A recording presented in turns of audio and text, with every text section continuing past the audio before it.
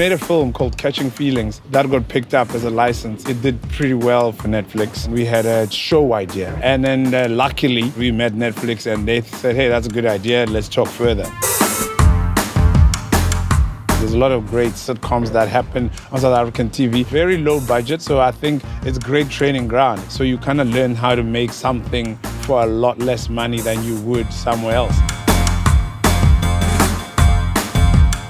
It's a sort of a game changer and a shaker of the industry. For creators, it's great because you're getting a global platform. Whatever you're making kind of goes out to 190 countries. At the end of the day, we want to make it the best show possible. If we do this one really, really well, then it'll be easier for them to invest further in South African and African productions.